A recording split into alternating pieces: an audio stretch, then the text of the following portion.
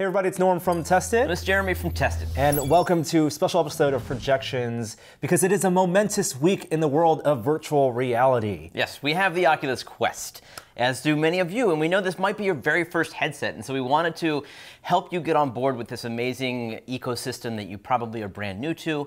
A lot of these games are coming from the PC, so a lot of hardcore VR people have been doing this for years, maybe on PSVR, maybe on the PC. They're familiar with a lot of these titles, and since so many have come over to the Quest, we wanted to share with you a few of our favorites. Yeah, we're going to go through 10 picks from the launch list. There are a bunch of free titles, a bunch of paid titles. These are a great, I think, starter pack to get into the Quest. And like we said, mostly for people who, for them, this is your first virtual reality device. So let's kick things off with what probably the most no-brainer, maybe the killer app for the Quest, Beat Saber. You know what Beat Saber is, of course. You've probably seen the videos. You are holding two light swords, one in each hand, and slamming them, slicing through these blocks to the tune of some slamming beats. That's right. Another $30 title is Journey of the Gods, and this is new to Quest. It's a wonderful 4 to 5 hour Zelda-like game where you're playing with a crossbow and a shield, and you can switch back and forth between God mode, where you're humongous, and human form. And the game evolves over time. It's one of those games that I really appreciated in that you don't get in there and get this loop and know what the game's all about, because it does change over the course of the time. And they did a great job with sound. A lot of the characters, they speak in this kind of Simlish, which works very well to spark your imagination. Great game. I think both of those worth mentioning. While they are cross-platform, and actually everything on the list is going to be on the desktop Rift side in one form or another, both Journey of the Gods and Beat Saber really take advantage of the untethered VR experience. Beat Saber being able to set up and launch it anytime, anywhere, and share that kind of makes it a real... Pass it around, yeah. Makes it a real killer shared experience for VR. And then Journey of the Gods being able to jump around and dance and kind of deflect and do some sword play with these giant creatures. That is so much more fun because it's untethered. Moving on, another game that's been ported. Also, the dynamics really change because it's untethered. Is Super Hot VR. One of your favorite games of VR of all time. Yes, the idea is basically bullet time, and it's a shooting game, but it's also really a puzzle game. You are put through these series of action vignettes where enemies are coming at you with all sorts of projectile and melee weapons, and as you move, time moves forward, so you move slowly or judiciously to avoid them and to hit them or to shoot them, and it really makes you feel like you are a martial arts hero or a gun fu hero. This is the Matrix. One of those PC ports that suffers the least visually, and these guys posted a huge blog post about how difficult it was to make this port, but nonetheless they started with this aesthetic that translates very well to mobile. And it looks great, and they made some changes such that even if you played this before, you might want to check it out, because now no more pyramids, you can move through the levels more than you could before, and it's definitely worth your time. A real testament to the graphics capability of the chipset in here. Another game that is new to the Quest, and it is called Shadow Point. Yeah. This is a game that I got to play at GDC, and at the time, to be honest with you, I couldn't hear it very well because it was on the show floor. And playing it at home with proper audio made a world of difference. Plus, I got to see a little bit more of the intro, which does some world building, and I am swept away. This might be my favorite Quest launch title. Wow. It is narrated by Patrick Stewart to great effect, but there's also other voice actors who sound equally professional and do just as much to carry the world. The mechanic is essentially holding up shapes to cast shadows, and it's a puzzle game at the bare minimum. But the world that they've built almost reeks of Valve-like sentiment and quality, and I really appreciate and recommend this game. And with those puzzles moving light, there's a lot of like aha moments. Sure. That really make it a satisfying game. Another port is Job Simulator, kind of one of the first killer apps for desktop VR when that launched a couple years ago. Yeah, famously it was the biggest selling VR title to date, like a year or two into the VR trend. And Job Simulator on the Quest is that same experience. So it really is a great entry into how VR brings the things that you expect from the real world into a virtual space. Grabbing things, interacting with objects, with a really fun and whimsical world that they've made. Yeah, I would almost say that this, if you imagine a bundled title in your VR headset, like this would be a wise choice, because it's a great first title for anybody who's never tried VR to get into it. It does hold your hand, but not in a pedantic way. It's tons of fun. You know exactly what you're supposed to be doing, but you can break outside the the walls and do whatever you want. A very creative playground. I remember Job Simulator was one of the very, very first things that we tried with the prototype HTC Vive in that Valve demo that really demonstrated the power of having some hand presence. Yeah. And another one of those demos that has still endured is Tilt Brush from Google. It's an artistic application, and with the Quest, Tilt Brush also is an uncompromised experience. In fact, probably it's better with the Quest than on any platform. I don't think that you can actually load in all of the PC things that you make. I think that there is a cap because on the PC it's so much more RAM. Exactly, memory. you're so much more free to draw more and more assets. So they do limit you in that sense, but in terms of the interface, in terms of what you can make yourself from scratch, it feels like the sky's the limit, and it really, really benefits from a tetherless experience. Yeah. I mean, you're moving through your space without any regard for direction. You're drawing, you're manipulating, and you draw just as you imagine. You paint in 3 dimensions.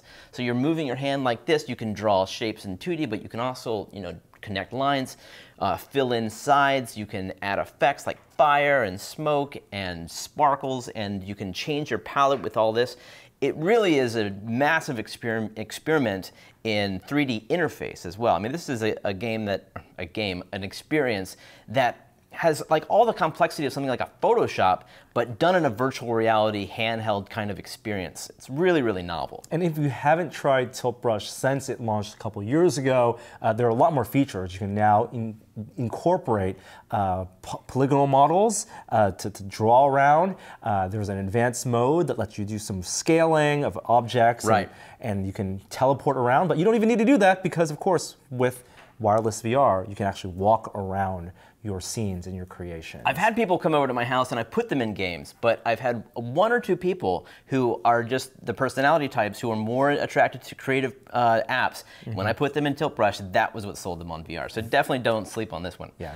Another game that is awesome and it's been with us almost from the beginning is Space Pirate Trainer, and I've always said if every VR headset that comes out, if it's an excuse to get more people into this game, the better. I'm glad to see it on Quest. It is one of my favorites. It's basically Galaga for VR. You are standing on a platform and up come waves of spaceships, and they did a great job last year of evolving the game and adding more types of levels and motherships and different varieties. And this is the final version, and it's fantastic. You see how far you can go and try to get your name on that leaderboard as high as you can. I was really impressed by the fact that even though the graphics are toned down just a little bit, they can populate the world with so many of those enemies. Yeah. And I didn't have any bit of feeling of latency or stuttering at all. The weapons still feel really, really solid. Totally, yeah. It's one of those games where if you're coming from the PC, you might notice a few imperfections or it doesn't exactly compare, but it's good enough by far. Now, a $10 game that I think is a no-brainer that was co-developed with Oculus Studios. It's from ILM X Lab, Lucasfilm. It is, of course, Vader Immortal. We've reviewed this before, not necessarily a game or interactive story, but it's some type of new interactive narrative in VR. It's an episodic series. This is the first of 3 chapters, and you enter the Star Wars universe and visit Mustafar and encounter Darth Vader. That's really all we want to say from a plot perspective about it. It does have some replayability aspects too. I would agree with Norm, definitely on the worth buying. It's also one of the better looking titles. Like if you're looking for a title that really pushes the graphics capability of this mobile processor, for me that's one of the ones that's definitely high on the list. Another title that we would both recommend is Big Screen. This is one that we've played with on the PC a lot. It was also on the Go, and now they've ported it over to Quest. It is basically a shared environment where you can watch movies together with 3 of your friends. So you invite people, or you can join public rooms, and you'll sit in a theater or a home theater or a living room. There's several environments to choose from, and you project your computer's desktop. So on Quest, you do need to run an app on your PC, and that will basically take the part of another person in the room, and it gets projected onto a massive screen. Everybody can see and hear it. You can watch Netflix together, you can watch YouTube videos, you can even watch people, on Twitch playing Rocket League together, whatever you want to do, but it's definitely a wonderful way to share media with a group of people. It's basically a virtual chat room, and it is cross-platform, so there's a big community of people who love big screen on the desktop VR side, and if you're hosting there, you can have much bigger rooms, way more than 4 people, and on the mobile side, you can join those as well, and just embrace a bigger community of VR. That's a free application. Also free that we would recommend is Rec Room, which is one of our favorite titles on the desktop. You enter a gym where you can play mini games from basketball to table tennis, and then jump into larger games like laser tag and paintball, and then eventually go on actual quests, adventures with a few of your friends, which will be ported from the desktop side. A few of those things that Norm mentioned are our favorite experiences from the PC, but they're not yet ported to Quest. So right now it's a limited number of features.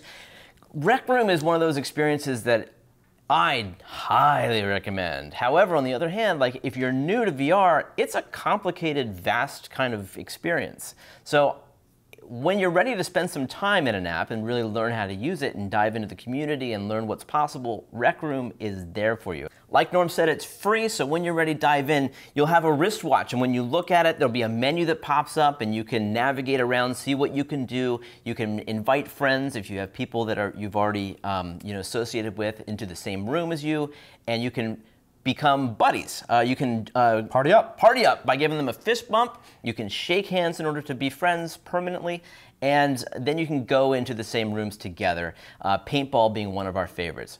I will say that what we've seen so far is absolutely wonderful. We love Rec Room, but the frame rates are not always there on the Quest. We hope to see them iterate further on this title, and we know that they plan to bring all of the other, or at least most of the other experiences, top on our list being the Quest. We know that they're coming. A couple of those are coming next month. So if you dive in there, what you're seeing right now is not the whole game. They're going to be adding more and more features as time goes by, and it's definitely worth keeping your eye on. So that's a roundup of kind of the 10, what we think are almost essential experiences at launch for the Oculus Quest. But let's also jump through some of the rest of the other 50 titles, things that we think are at least worth looking at if you've played through or are interested in them. So let's start off at the high end. Also for $30 is Sports Scramble, which is a kind of a fun take on tennis, bowling, and baseball. It's a multiplayer game, but you can also play with AI. And for the tennis game, for example, you play your traditional tennis game, but then your racket or the ball can get turned into a different type of ball or a different type of racket. And that just mixes things up. So very cartoony. I loved it because it looked great and it felt great. It felt like the developers really optimized for the hardware, and it was just a joy to be in. Robo Recall, another game that we are familiar with from the Rift, has now been brought over to Quest, and if you do have it on the Rift already, it's cross-buy, so it's ready to go. It's basically the same gameplay. It's just the graphics have been stripped down a little bit. Norm, you thought maybe it didn't play quite as well. You didn't feel it was as smooth, as fluid. I felt like the graphics looked fine. But I felt like the gameplay, especially the gunplay, the responsiveness of the guns, and the instant hitness that I felt in the PC side was a little bit taken back, a little bit more arcadey.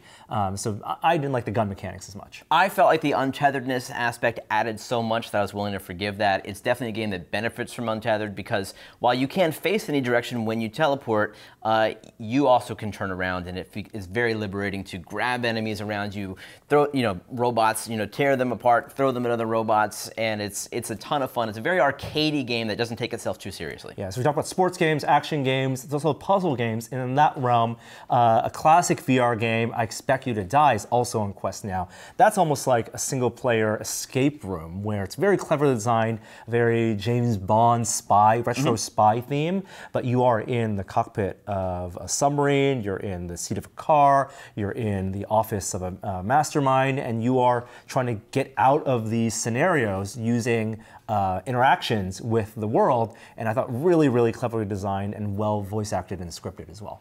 Thumper's a great game that we played on PC and Go, and now is on Quest. Glad to see it. It is a, I forget what they call it. It's like a violent, puzzle racing game. It's an interesting title. It's very aesthetically pleasing. It's very, almost psychedelic. You're zooming down this channel, and you have to hit the turn buttons at just the right time when you get to these turns, essentially. You also come across these gems. You have to hit the button at the right time. So it's a timing-based game, but it's also you have to stay in the zone because you start moving very fast and the things start to happen very quickly. It's definitely an interesting game that's quite long. So if you're looking for a lot of bang for your buck, recommend Thumper. And also a great pick-up and play game if you just want to play for 5 or 10 minutes. One of my favorite pick-up and play games on the Quest is Racket Fury. It's just a table tennis game. I love the physics. I love that there are a lot of options that you can do to configure how you hold the controller relative to how the virtual controller. And you can play against really good bots or multiplayer against Oculus Rift desktop players. And I love table tennis, and this is just a perfect 5-minute jump in, play a couple games, and jump out. There's not too many flying games on the Quest, but the one that really jumps out is Ultra Wings. This is a game that we've played before, and I'm glad to see it. It is definitely benefits from 6 degrees of freedom. You can not just move your head around now and sort of lean out the windows a little bit, but you can actually use the controls on the cool little airplanes. So it's one of those more advanced titles. So if you're sensitive to motion sickness, be wary. If you want something that pushes VR a little bit, Ultra Wings might be it. It's a game where, by default, they have the windows kind of masked out because it's that kind of movement and sense of flight that can move you to feel that kind of sense of motion. But you can turn those settings off, and it can be very intense and, for me, quite pleasurable. We mentioned big screen has the ability to share your desktop with other people, but a lot of people love just using the idea of a virtual desktop. And there is also an application, Virtual Desktop, on the Quest. It's $20. It's very simple. Your desktop gets piped in through your Ethernet, or through your internet to your mobile headset, and you get to have your keyboard and interact and do 360 videos, VR videos, web browsing, all of that on a virtual environment. The latency is actually surprisingly low on that, and you can connect a Bluetooth controller to the Quest that then gets transported to the controller on your PC. And you can actually play PC games over your local area network using the Quest. And it's a very compelling use case. And I wouldn't be surprised if a lot of people pick that up just for that purpose. Now, in 2019, this is the 50th anniversary of the Apollo moon landing. And so very appropriate. There's also the Apollo 11 app for Quest, which is our final recommendation. Yeah, no, it's fantastic. This is one of those titles that it gives you a taste of what's possible from an education standpoint in VR. Like when we read Ready Player One, there's the whole first act of the book where they're at school, and you think, well, that's actually really compelling. The teachers can take their kids on field trips, and they can go anywhere that they can imagine. This you are ramping up to the launch of the Apollo 11, and you are now a member of the crew, and you go through everything in real time, essentially, and it just feels remarkable. It gives you a sense that you couldn't possibly get even from watching a film, and I love the potential for this type of experience in VR. The people who made this went on to do another title all about Titanic. Yeah, and the potential of tetherless mobile VR is really kind of the opportunity for the Quest and why we're excited for this device. Of the launch titles, a lot of things are games that you out there who have your headsets and we've played before. It definitely feels a little different being tetherless, and we just can't wait to see what developers who are working with the Quest are going to be putting out in the coming months and years. On the hardware side, a couple options if you want to just add on to your experience. Of course, Oculus sells a case for $40. You can buy a bunch of different cases that do work with this for a little cheaper as well. They also sell some headphones, earbuds for $50 as an accessory. And if you wear glasses, while the Quest does fit over your glasses, there are options for prescription inserts. These were $80 they can fit in. And then also the folks at VR Cover are going to come out with a new facial interface for the Quest as well. So we'll be checking that out. If you also are concerned about your power, you can also get a USB battery pack, put it on your hip, run a cable up to here, and it will actually charge and let you play at the same time once you get that low battery warning.